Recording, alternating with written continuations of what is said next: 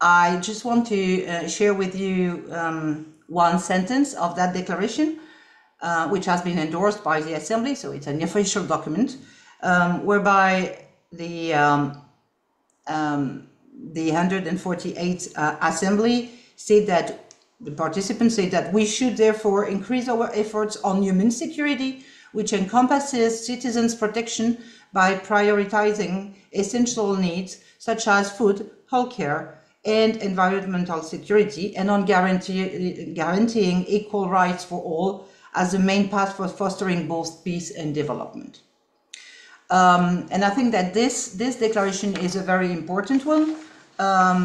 It's really hard to build bridges between peace and development, and human security is at the core of this.